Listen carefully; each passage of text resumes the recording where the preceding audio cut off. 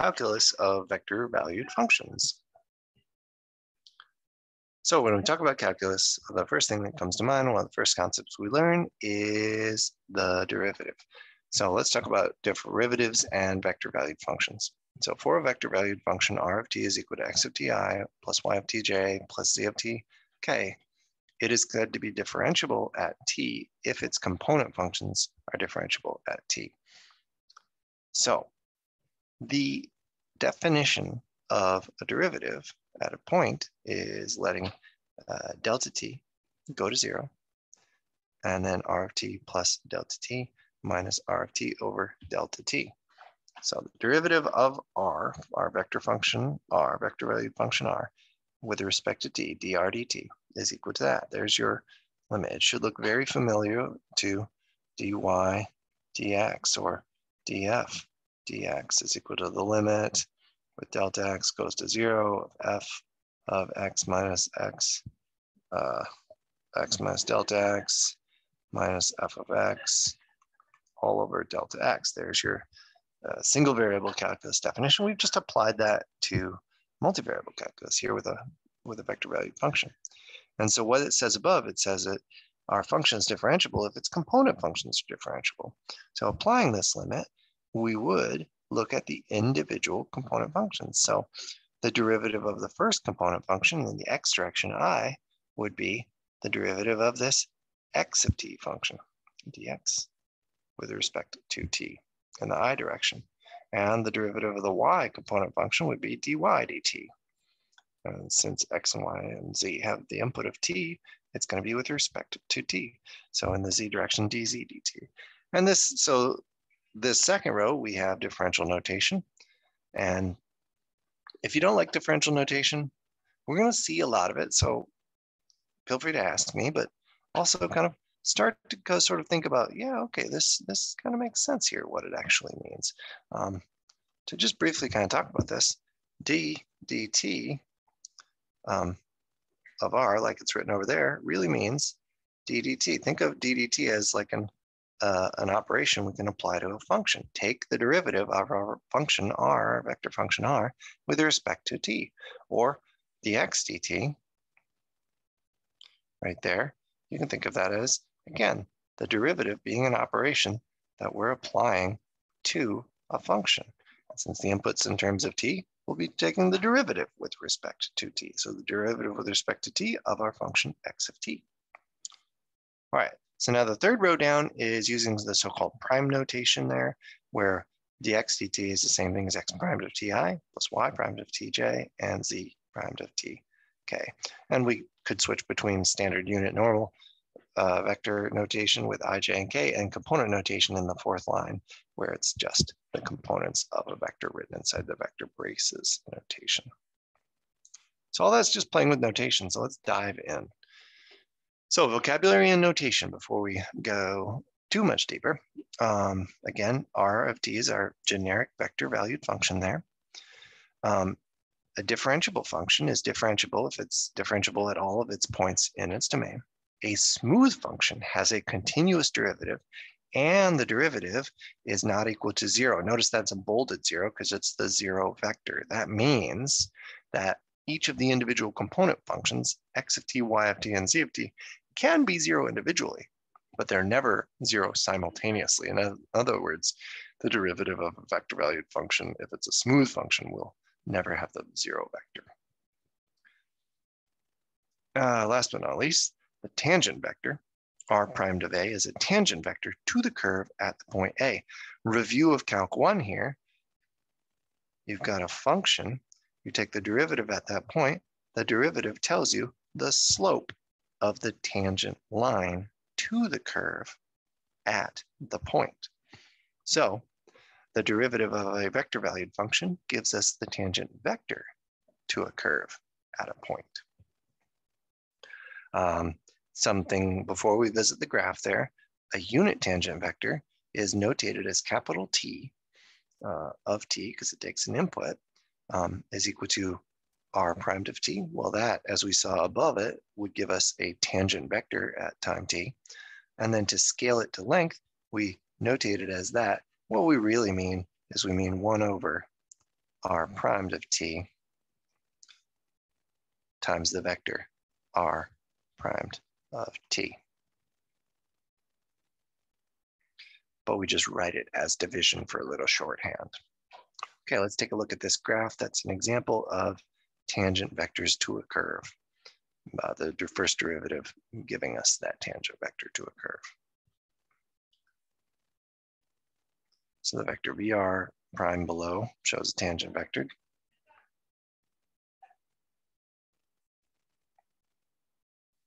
All right, so let's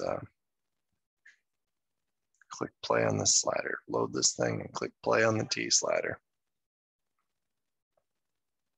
Looks like we've got a helix here. And as we look at this, hopefully you can see that that orange vector there, let's drag this whole thing up a little bit. Hopefully you can see that that orange vector is in fact a tangent vector to our curve at the point. Now the fact that I'm letting T go backwards makes it look like it's going backwards, but as T moves forward, you can see that it's a tangent vector and it's sort of related to the direction of travel along this path.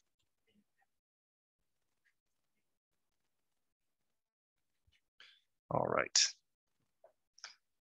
So properties of differentiation of vector valued functions. So let R of t and S of t be two differentiable vector valued functions with capital C vector, a constant vector. In other words, it's just a vector that goes to a point. There are no variables in C. It's not 1t or 2 minus t or anything. It's just 1, 2, 3.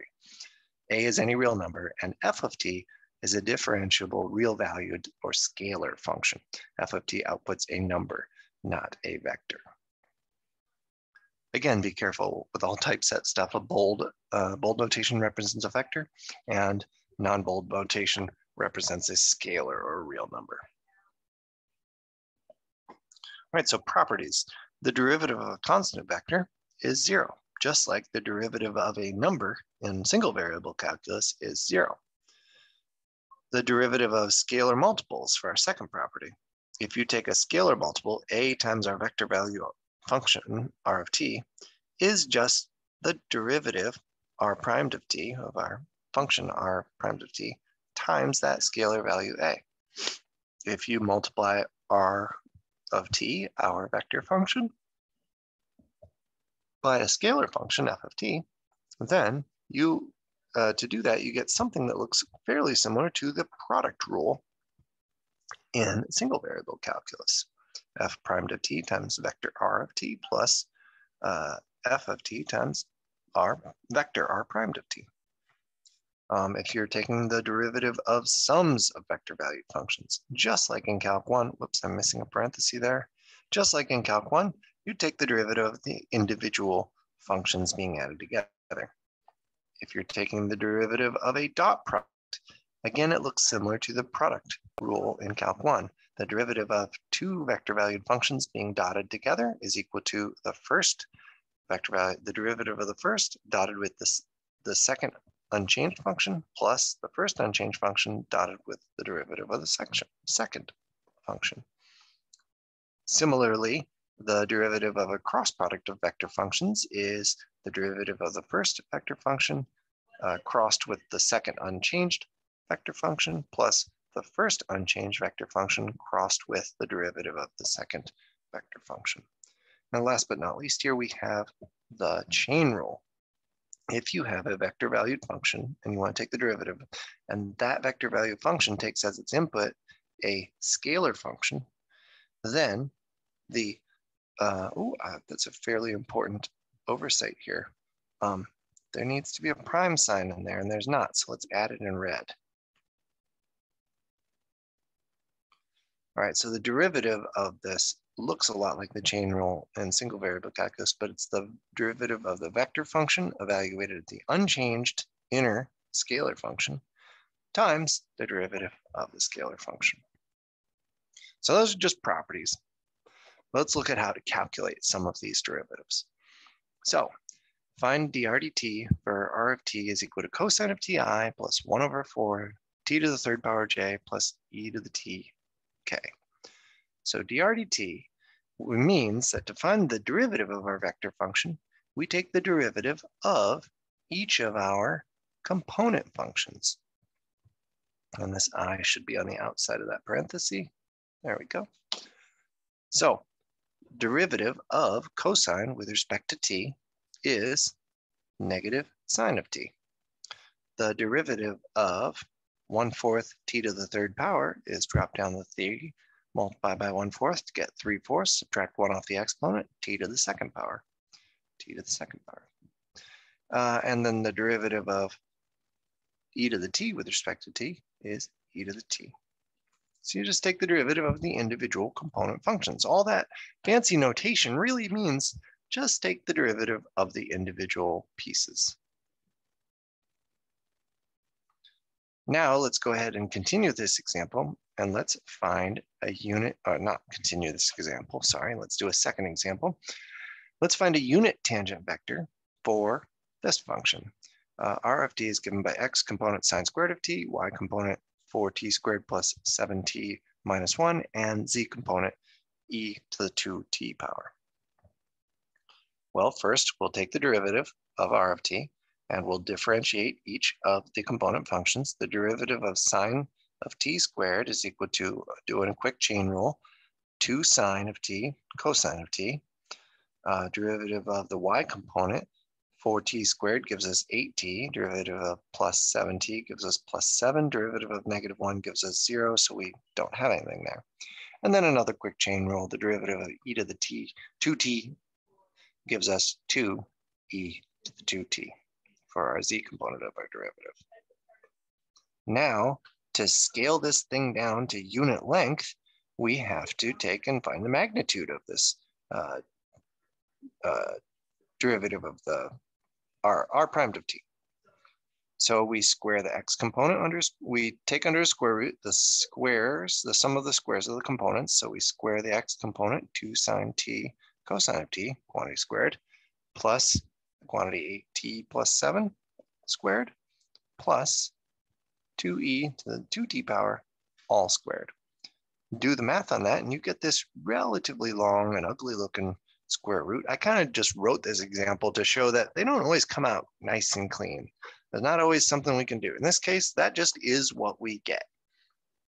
And so now, to generate the unit tangent vector, I was fully aware it went off the screen here. And that's kind of the point with this example is not all the examples you're going to do are this ugly. I just wanted to work one that kind of was ugly.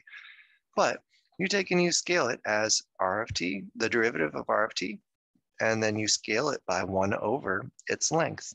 And that means we're going to divide each of the individual components by this relatively ugly magnitude of r prime of t expression.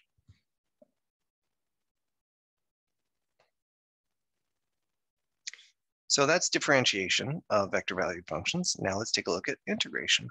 It's informal. It's not totally correct because it doesn't account for plus c or anything like that.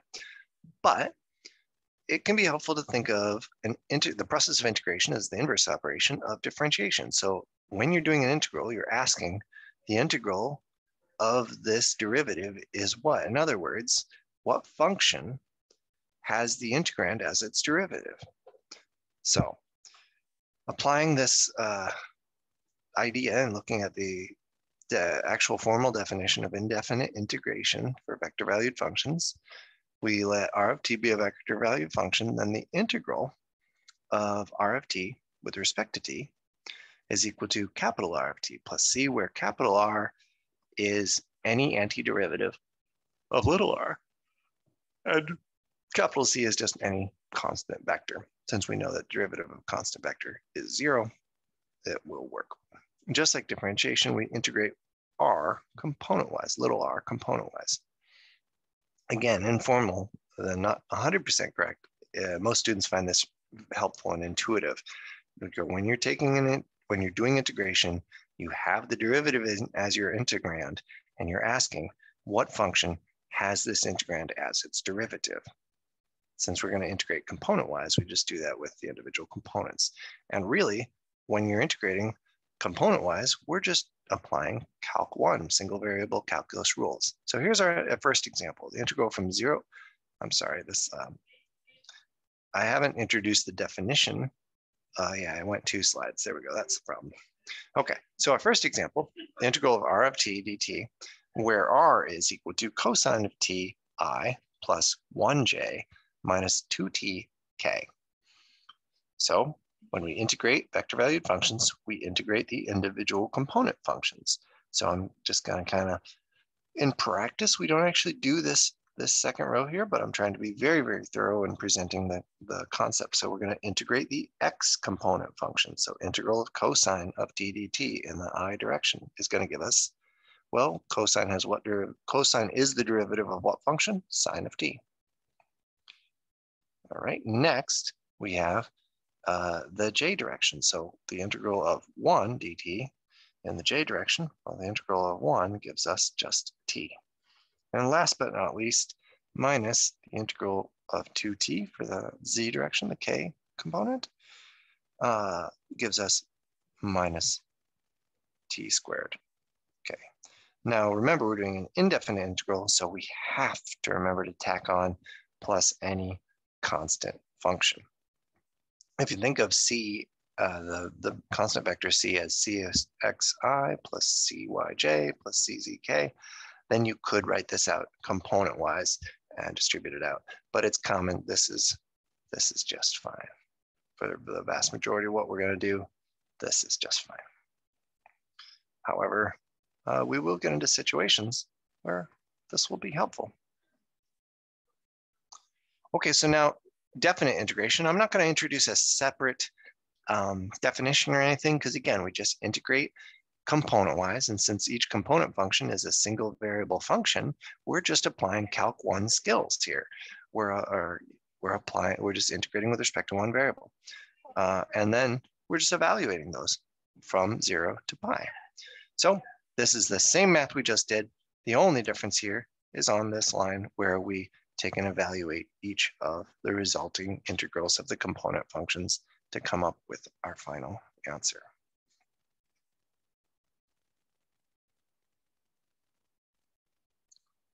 Once you get comfortable with this, like I said, oftentimes we don't actually take the time to write this out like that and break it out. We just draw the integral out in front, and then we integrate each of the component functions on the way and bring along their standard unit vector notation as well, and then do it all kind of like that.